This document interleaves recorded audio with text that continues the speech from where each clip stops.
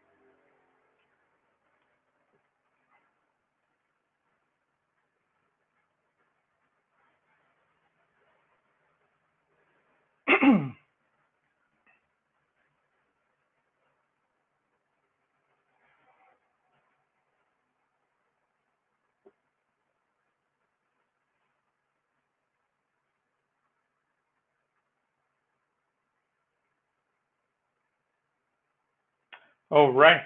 So thank you for everyone for getting to this session today. Uh, API Days is a great conference in this space. I hope to bring some fun in action today. So moving forward, open banking has become a global phenomenon from the marketing perspective. And for the technology community, APIs, microservices, containers, and DevOps are already in, right? So a survey by Think in the last year has found that close to half of the banks, the exact number is 41%, failed to meet the deadline for PSD2 to provide the test environment or sandbox for any third-party service provider. And in addition to this, the CMA was forced to reprimand for dragging their heels over the delivery of open banking functionality within their mobile apps. So what constitutes cloud native is still way too advanced for most institutions and vendors, platforms. And what is behind your API is really what matters. So finding a way to quick start experimenting with developers of your digital ecosystem in a sandbox environment is crucial. And software architecture becomes a very important input into continually executing and refining your open banking strategy through APIs. So I'll cover today, talk very briefly about the Open Bank Sandbox solution by Red Hat. Then I will jump into the landscape of cloud native and common scenarios found for APIs on open bank implementations around the globe before getting into action to showcase such a test environment that anyone can bootstrap very quickly, connecting with the cloud native demo application. So my name is Rafael Marins. I'm a Red Hatter, and I work for a global financial service guiding the technical agenda in the product marketing team. So some quick intro about me. I'm Brazilian, and actually I live in Rio de Janeiro. I got engaged with open source and Java community 17 years ago, and I have been in a Linux user since 1996. So when not working and with my family, I enjoy windsurfing, electronic games, and watching my favorite football team. Last year, back in November at Apidays London, we presented another workshop, Red Hat Open Bank Sandbox, why we have built and how can you use it. It was initially a service provided at Red Hat developers website, by the way it's a go-to site for everybody, every developer to get fast and speed, and a catalog of APIs was provided then. So you could register as a user, as a developer, to get a user key to place API calls for this website.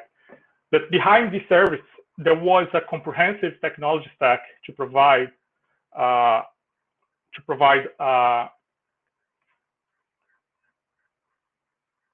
identity access management, fine-tuned authentication, more than implementing an API gateway pattern, indeed, a full API lifecycle management, multiple runtimes to develop your endpoint and connect to internal bank systems, and all that sitting on a multi-cloud container management platform. So what is new is we have packaged this Open Bank Sandbox with automated provisioning and make it publicly available as an open source solution.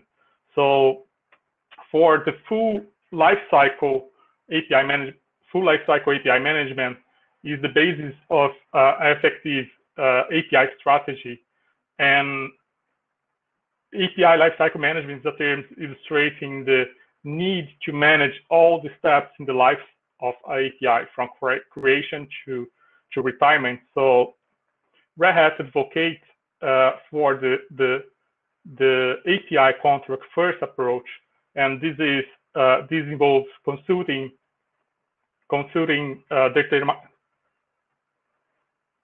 with stakeholders to collaborate in the design of an API before determining and developing various channels and applications that will use the API. One of the benefits of this approach is that organizations get valuable feedback in the early stage of design, which really helps with developing the service that delivers the value to an API eventual consumer. So the stage of API lifecycle moving forward is planning and designing the API, testing the API, implementing the API, deploying, and then having the API control layer, developing API consumption to put the APIs into a catalog that is published to the API developer portal, providing some analytics. And most of the time, APIs are offered for free because they represent a new way of making business. But in some cases, companies might want to monetize their APIs, right? So that's why companies will track the utilization of the APIs and apply rate plans and policy to generate API revenue, and discover, develop, and so on. So this is how we consider the full API lifecycle as part of the solution. And then we put together reference architecture for a conceptual reference architecture for Open Bank Sandbox solution at Red Hat. And this is really where containers simplify application and API deployment and portability across platforms. This eliminates the need to refactor services to launch them on different infrastructure and make your environment more efficient. So in this open banking platform, Red Hat OpenShift serves as the underlying container application platform, and Red Hat Triscale API management, Fuse, and Red Hat Single Sign-On and Red Hat OpenShift application runtimes all run in containers within Red Hat OpenShift. So basically, for moving forward to what we consider as cloud-native approach, workloads that is really developed for the reality of open hybrid cloud environment. So basically, for roughly 50 years, mankind wrote applications in some variant of monolith architecture, including me and probably many of you, whether it was client server, mainframe, three-tier pipeline processing, or something else. We had services that did different jobs, but were similar to each other in terms of environment and language, and they often share a common business tier and common data format. So in the last 10 years, we moved to a new model with cloud-native microservices. And in this world, services are developed by a smaller, focused team with minimal dependency between the teams, and the proverbial of two pizza teams is really applicable. And this approach emphasizes frameworks, sprints, hybrid cloud deployment, continuous integration, and many other innovations that weren't relevant or available to monolith developers. So new development practice requires new mental models. In our mental model at Red Hat, we address microservice architecture from 4 aspects. APIs, it is clear that well-defined API contracts, the best approach for synchronous application level interaction between services and with the outside world, CQRS, I mean, the command query responsibility segregation, but also events, which represents a multiple state or value of a particular entity which occurs during operation among services. And the data, it's another asset. As each microservice its own data model, there has to be a strategy for virtualizing that data in a manner that allows query and updates from other services and for the outside world with strong security considerations around it, right? And enterprise integration patterns, business logic often requires multi-step processing with routing and transformation across services.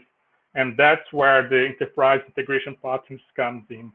So looking at the journey of how applications have been designed and deployed can help us understand why serverless has become a topic of discussion nowadays. And in the move of the cloud native, the objective of being portable drives decisions. The smaller the code base, the more portable and scalable each process can become. The drive towards function as a service be the smallest, and the lightest amount of code to ship is really the nirvana for this model. So when we look into the landscape of many open banking deployment scenarios, we really see mix of different environments and technologies. So not all APIs and workloads that support the open banking solutions are cloud native, and they need to deal with the legacy-based APIs with some integration help, and also the anti-corruption layer around the business domain, but also the intermediate level where the integration, we start to bring some existing application, decomposing this application into small pieces and putting into containers, and then moving to a service mesh and cloud native application. So before going to cloud native, today cloud native or modern applications share some basic principles. They are distributed in nature, ideally designed to run anywhere to boot cloud, and ready to scale on demand. The scale of these applications happens based on events, right? So HTTP requests and more complex event systems like Kafka or third-party systems like Salesforce, AWS, S3, and so on. So everything has APIs and is connected to the world. Your applications will eventually be exposed as API or have to talk to other systems using APIs. With most cloud-native applications, you will end up calling services using their APIs or build services of your own. So modern applications are designed to be disposable. They can start and stop due to failures or not gracefully, or and without really impacting the whole system, right? So this characteristic helps you to build more robust systems handling unexpected events. And today most companies are polyglot in terms of development and expertise. And a platform that supports developer workflows for multiple programming languages without snowflakes. No special treatment for a given language or framework. Consistency is key to the scalability around this. So, and security is a common cross-cutting concern, but given the scale most systems run today, and with automation in place, it's a paramount requirement and must be default to out of box, right? So this is the cloud native definition from CNCF that we bring, just to not read this, but just to give you some alignment that we have with this definition in interpreting this. And then comes Quarkus, and quark is a teeny particle, as you might know, that makes up protons and neutrons. So Quarkus is a Red Hat framework and a Kubernetes native Java framework tailored for Graal VM and Mandil VM and Hotspot, crafted from best of breed Java libraries and standards. And the goal of Quarkus is really to make Java the leading runtime in the Kubernetes and serverless environments, by offering developers unified reactive and imperative programming models to optimally address a wide range of distributed application architectures.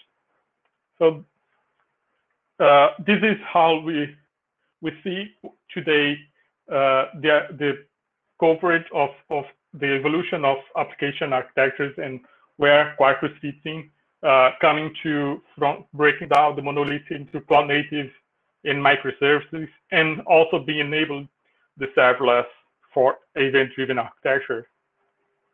And Quarkus native binaries are extremely resource efficient, so starting up fast and taking up very little memory. This makes it very well suited to many use where traditional Java applications have struggled, such as serverless and event-driven environments, or applications where process isolation and density are super important, like scalable microservice architectures. So I'll show after how fast Quarkus, simple Quarkus application can boot up, and you see that. So Quarkus precompiles and package our application as a native binary. And in this case, for Linux, as you can see, right, as binary standard for containers, run platform for image, container image. It makes it ready to assemble into a container image that is mutable throughout your CI/CD pipeline and multiple environments. And you can just run it like any other command. So Red Hat's making a version of its Quarkus runtime for deploying Java applications on Kubernetes that doesn't require Java virtual machines. Quarkus startups really extremely fast, as I mentioned, thanks to the pre-work done during the compilation, eliminating the dead code, and it results in a very small memory footprint. Right. So this is the process I just described, where the dead code and during the compilation, it brings the binary into a small size and footprint requirement. So let's see this in action. So before going to the demo, I want to bring more details into this. This is at large. This is the architecture view of the deployment environment I will show to you. It's really running the API management layer and Red Hat Scale on top of OpenShift as a container platform, and the gateway are deployed into this testing environment as well as an independent runtime for running a container. And we also have the developer portal capability available in the backend admin portal for admitting users, having a perspective of the dashboard, management of the application key, and so on. So all the capabilities that we provide is out of box for the admin portal. And we'll show during the demo is really getting a developer application and place the request to available APIs. But the trick is that in the initial version of the OpenBank sandbox, we get all the UK standard API for open banking, the read-only, and provided the implementation using mock data. And behind the scenes, the endpoint that's called to respond is a micro-rocks endpoint providing the testing data to respond to that call.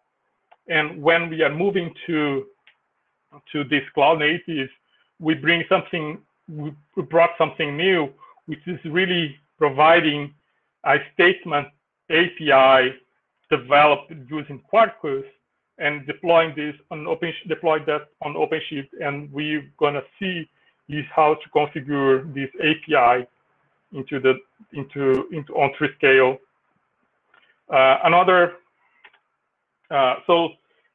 For this scenario, we are going to see the transaction microservices that you see on the right.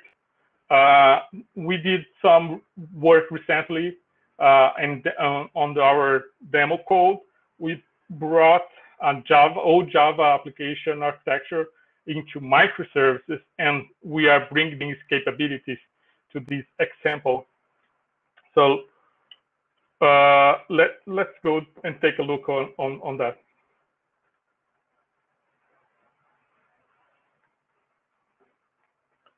So this is the cluster I'm running. The developer portal I'm running our internal system cluster in my internal system at Red. And the developer portal really is pretty simple for the initial use case of this sandbox, where it allows to register a new user, to explore the catalog, and play some requests. So what I do is to register a new user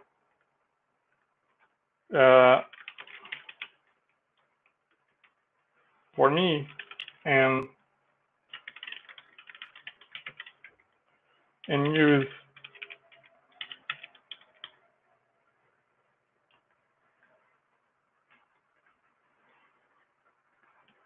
got it. So the next, what I need is to get logged in, right? So before that, I need to go as a new registered user. This user is listed on the TrueScale admin portal, and I need to activate this user in the traditional flow. This user gets an email to validate their email address, and once they click on this link, this user is automatically activated. Since I don't want to go to the email, I'll come into this and activate my user as with the administrative role. So this is really where all my API endpoints are kept. So it's initially what you see here is the TrueScale admin portal, and there are many and different capabilities. The main feature here is to show a list of the existing APIs that are deployed, and this is where you can see 6 APIs as API products that's allowed for me now to use. And if I come to some of these APM locator, for instance, I'll get an overview of this API, and it's assigned for a free tier application where my user can place requests. That's limited to 10 requests per second, I think, if I recall well. And this is the beauty of this is that all this environment and the deployment of these APIs were automated. So by the end of this presentation, I'll provide you with the link where you can check out the automation code for deploying this API. So moving next, I have the active docs documentation, so it's also loaded with the API specification for the APM APM locator. I can look into the integration with the backend. So here is the product endpoint for calling the ATM's API. And when I place this call, it will redirect the request for the backend API.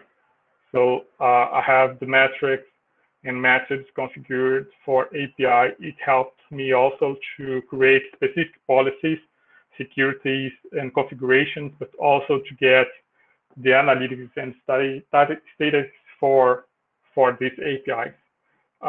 Mapping policies. So you see here, I have basically 2 policies configured. One of them is CORS, to enable cross-site requests, right? And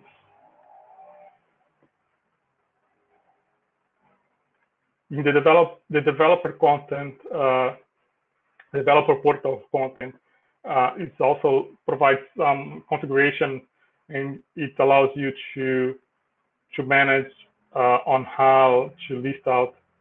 For instance, you can change layout or the content of the API catalog. So now that the user is activated, I will come back to this and get into log in.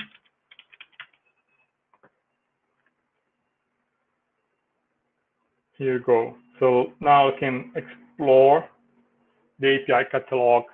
And then this is really the preloaded and pre-configured API catalog we get available. So it's really showing is all the APIs preloaded into this sandbox environment.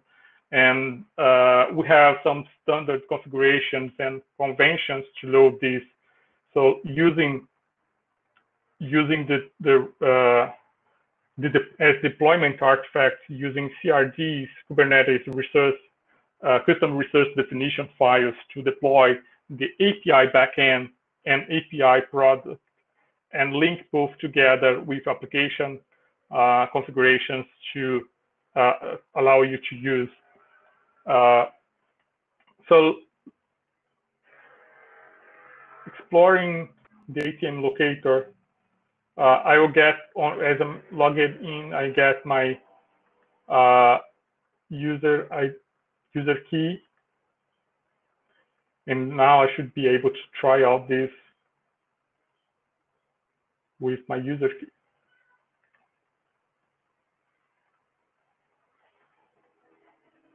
Yeah. So as I'm using self-signed certificate, I need to get to this endpoint.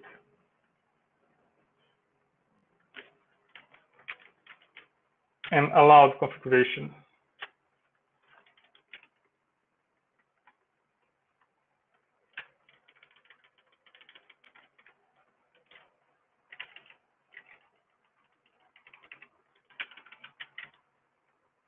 Yeah. So right now that I accepted I gave the permission to the Firefox browser to execute to run this, to reach out this endpoint, and I can execute, and now I should be able to get the result.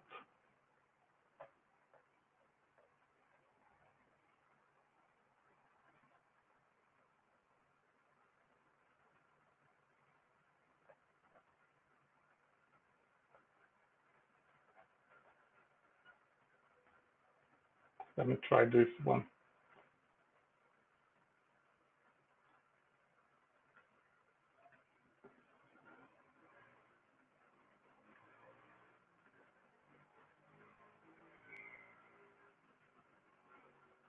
So I will do the same. First, I need to place a new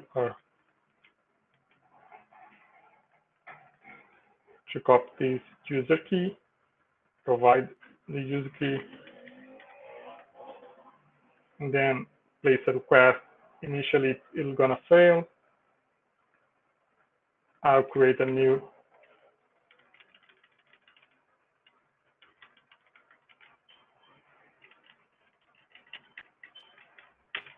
or access this URL endpoint directly to give permission. And now I should be able to place the call. Let's see this. Yeah, so here is the response body. It's coming to the API gateway as it's published and redirected to the endpoint. So when we see the personal load,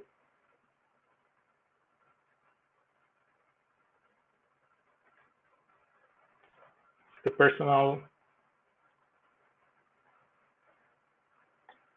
current account. So when I get into the personal current account, I'll be able to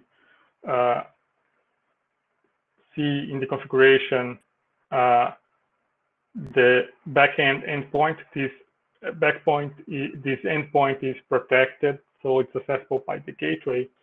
And this is the external URL I am accessing, and also the API sandbox is reaching out. So moving next, I'm logging into the microrocks and show you how we get into this configuration.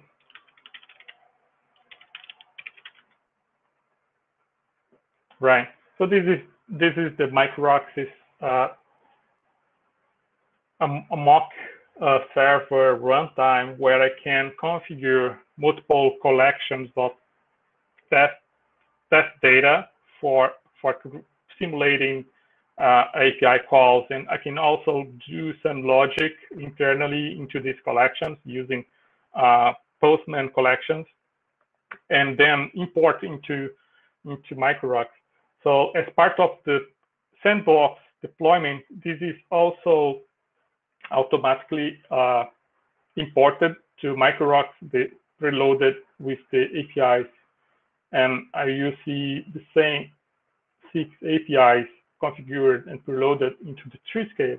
We'll have equivalent backends available here.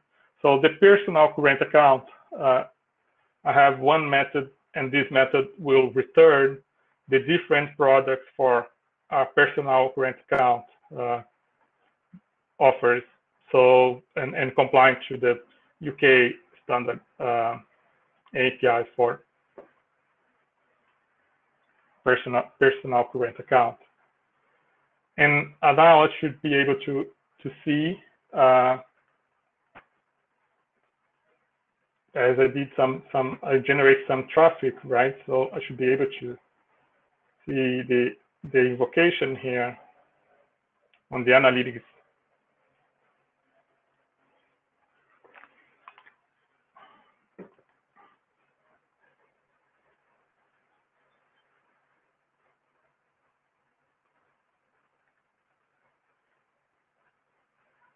It's not getting.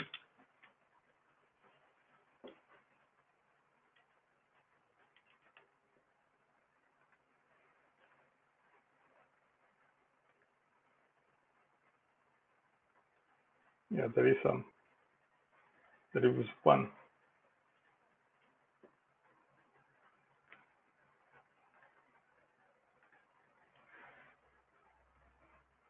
Yeah, maybe too low hourly average. Yeah, here you go. So yeah, there is this. It's very simple, but here you can see the number of hits per top applications and general perspective of the API's implications for different methods you have. So now back to so I did this log into the developer portal, walk through this, execute this, place the request using the developer portal to the personal current account endpoint. We can do the same using curl as a command line. So I can just get into this and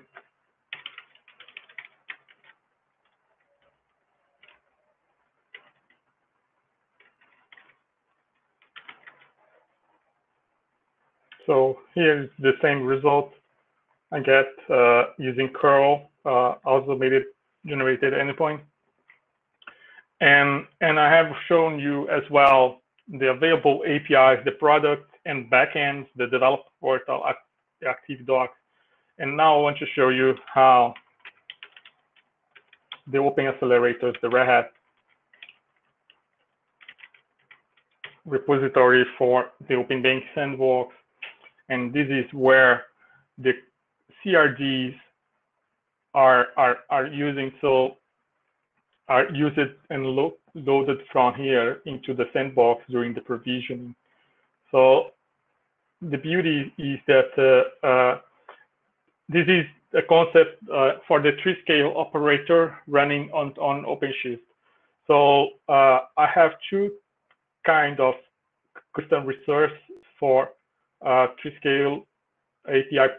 So there is the product API custom resource and the backend, and both should be matched to some tenant which is an instance of TreeScale, and this tenant has a configuration of the URL and the access token, a secret inside OpenShift deployment to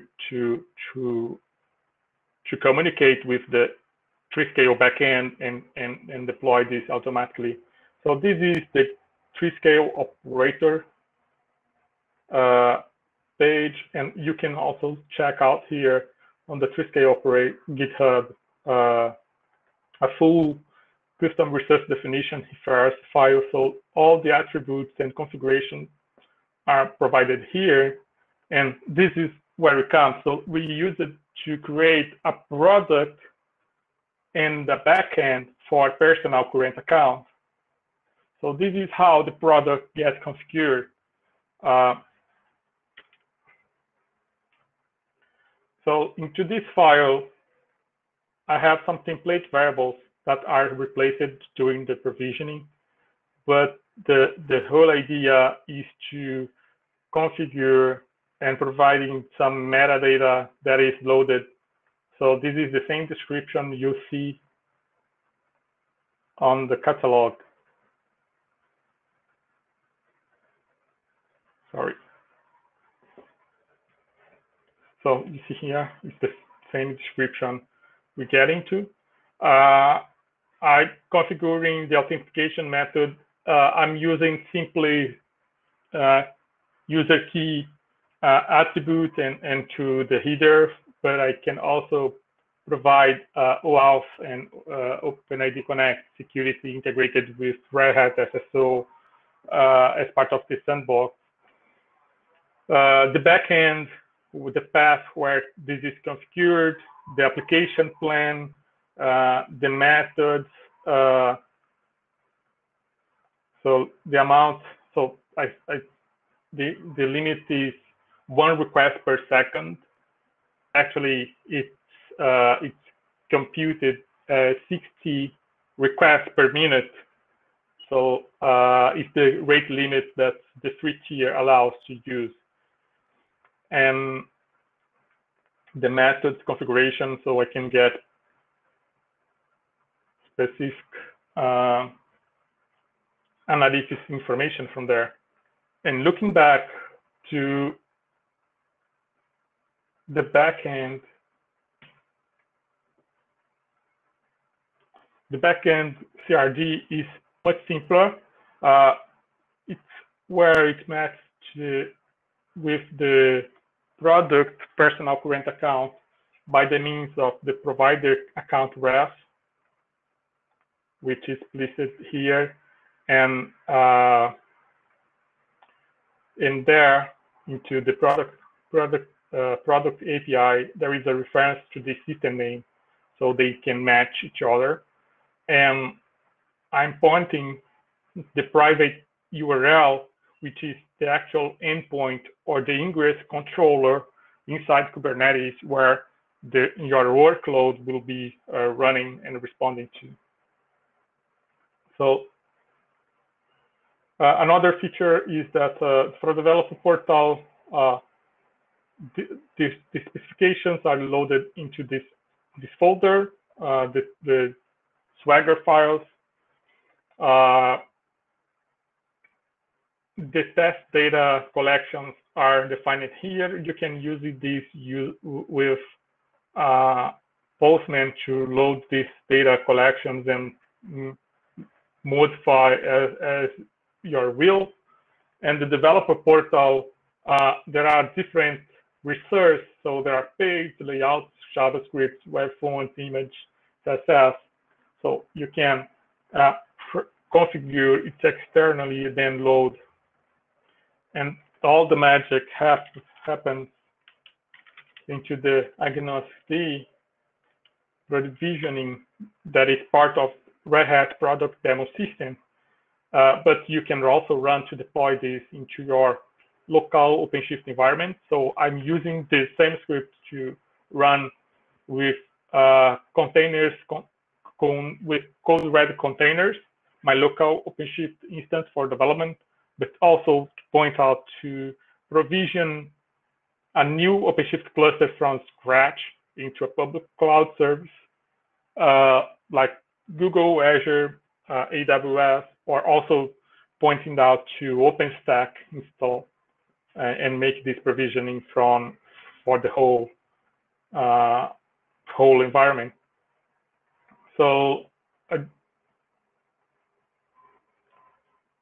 what I want to show from here is how this specification of these API endpoints and the mock data are all pre-configured using this configuration file for the Ansible, this Ansible role that for the Open Bank Sandbox. So this is the way I load, also create the sections, layout, and load some resource files and create the page on the developer portal without needing to do it manually. So it's also a way you can not only create the sandbox, but also promote across multiple environments the change you need for your API or developer portal. So now we see what we're going to see is the transaction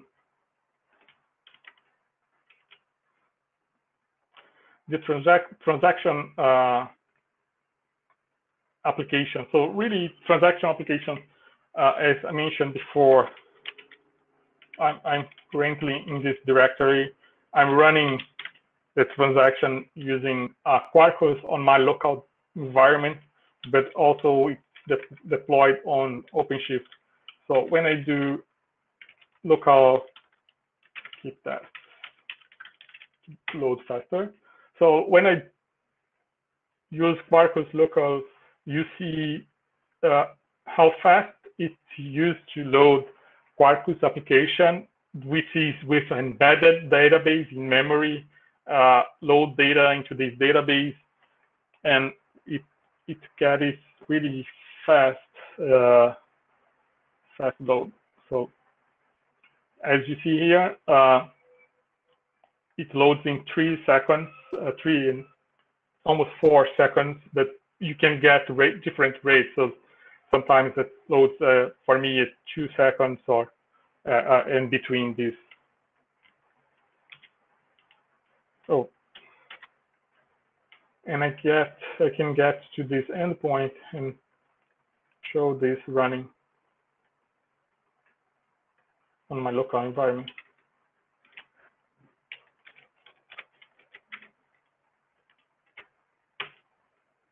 Yeah, this is very basic application that I'm running on my local. And what I can do from here is to list out transactions for a specific account and get the balance, which are some methods for the UK statement APIs to get a balance, and also get a statement for a specific month for this account. I did some error, yeah, some typo. Yeah, so I'm listing all the transactions in November 2019 for this API, and I will do the same on OpenShift. So on OpenShift, I have the same transaction application using Quarkus running and plug it using configured with a Postgre database, right? And the Quarkus deployment. So I can check really quickly. I'll open a URL. It's running, and when I get into this pod, I can have a clear vision. Sorry.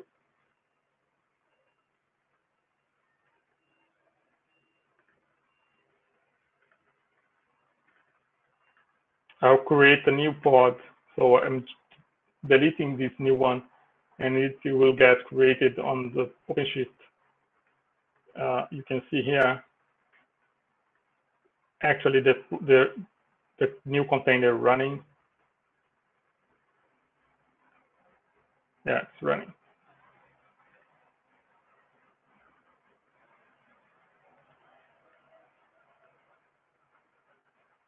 And start to see it came out very quickly. And the run. It's not showing this maybe I loaded too fast. Yeah, not collected yet, but it'll come up with the transactions. And what we're gonna do is to add this new API into the 3-scale backend using the operator. So when I go into OpenShift operators configuration, I can get a view of all all 3-scale instance I have available. So as a container multi-cloud container environment, I can create multiple instances of the API backend, API instance, API manager instance, and also I have my APIs configured using custom resource files and the 3-scale backend configuration. So we're gonna see now is getting this configuration for the statement API. I have pre-configured the private endpoint for this API, and what we're gonna do is to copy and create a new file using OpenShift. So the backend statements API is loaded now.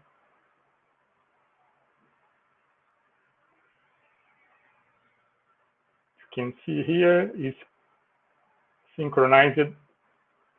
And next, I need to configure the product API for the statement.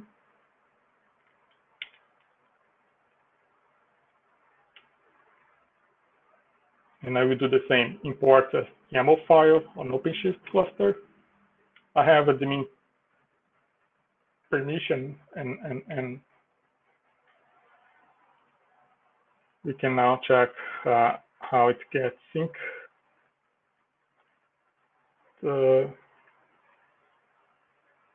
Yeah, it's a red sync.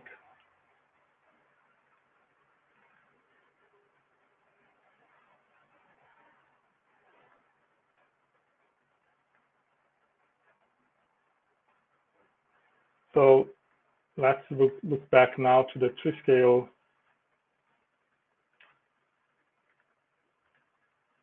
available APIs on 3-scale, and I need to locate here the account statements API. So it's now pre-configured. I can get this overview, and there is an issue on the configuration because there is no user assigned to this API. So once the new user is added, I did some configuration to include on this new account all the existing or the related account plans. As I have just created a new, API configuration, now I need to create the subscription for this user. So Marins statement.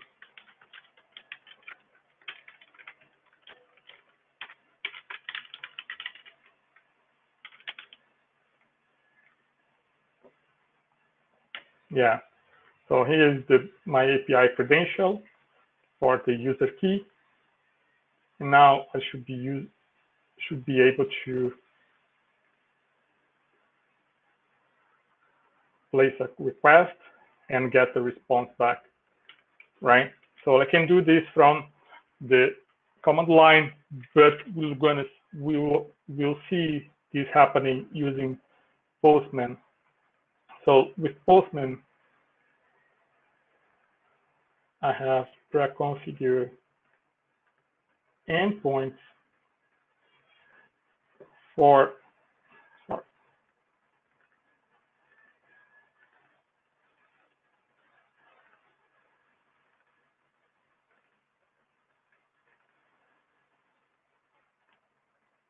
I have 18 minutes left.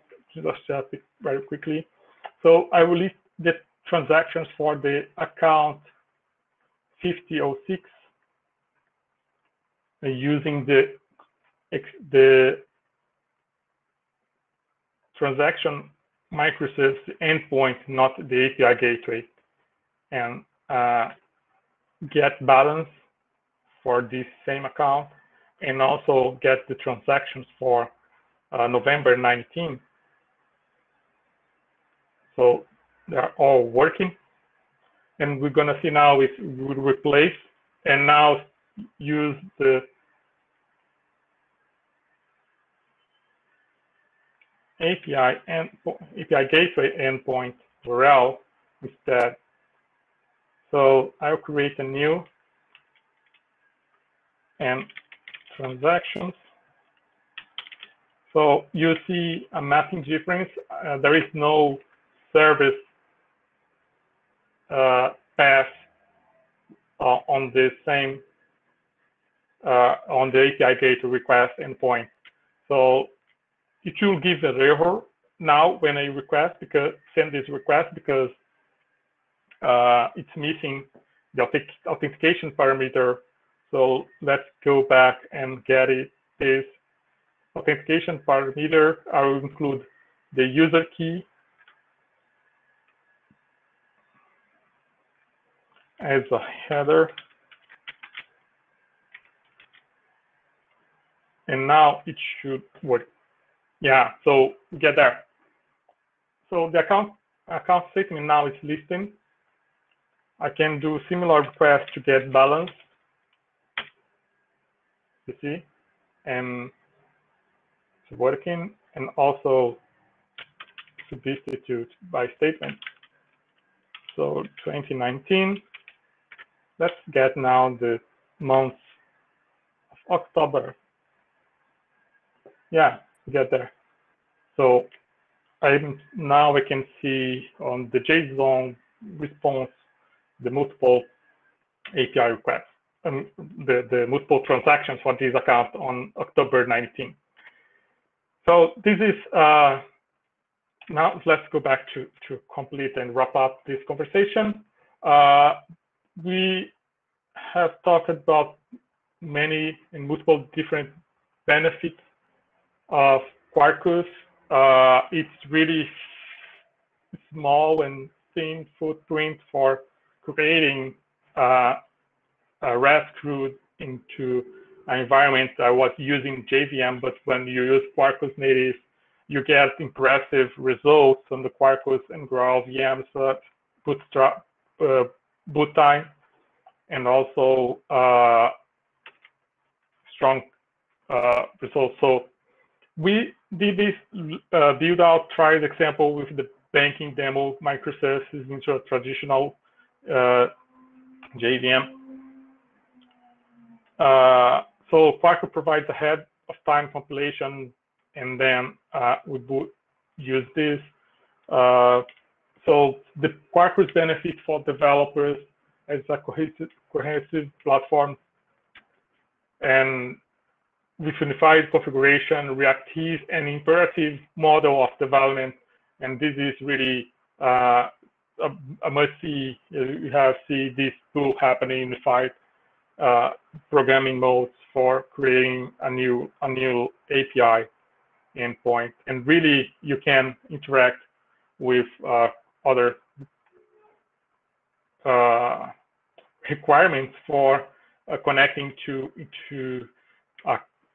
event streaming and also moving your business logic for this API into the serverless mode using OpenShift serverless. So to wrap up, the architecture evolution from service to microservices and to functions, it's really evolution from the architecture perspective we have talked about serverless is the future in terms of using doing the coding more on your business requirements and the business logic, and expending less time on the configuration and the framework usage. This is really where the industry is moving forward. And to have a full outreach of the cloud native approach, it's not only a matter of getting a faster runtime for the microservices and scalability faster, scaling it faster, but also a mix of APIs, enterprise integration patterns, data, and events into different use cases and scenarios. So you might want to get change data capture, a service registry, serverless integration, data as APIs, and so on. So when you looked into the full API lifecycle and the stacks that we provide as part of the Open Banking Sandbox by Red Hat, we see multiple and different types of runtimes platforms that we have have available to develop the APIs, but also to test, deploy, secure, manage, and control this full life cycle. This comes with a bundle of Red Hat products. Red Hat integration is a stack providing the full feature of the integration and runtime technologies by Red Hat for creating these feature-proof implementations. And building your application environment with Red Hat really means that you can take benefit from the open hybrid cloud environment with OpenShift, with the toolkit for Red Hat runtimes, integration, and process automation as the application services for creating your workloads, and code ready as the workspace for development. So here, to finalize, here are the resources.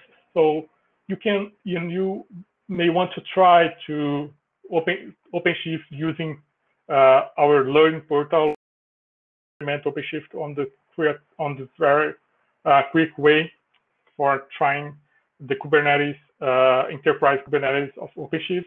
The URL to get access to our collaboration workspace. So please provide feedback, open tickets, interact, and also the GitHub repository for the source of the transactions demo. And you can find out more at Red Hat Financial Services. So thank you so much for your participation. And let me check if there's any question. Don't have much time, but you can go to the booth of Red Hat, and I'll be able to take your questions over there. Thank you so much.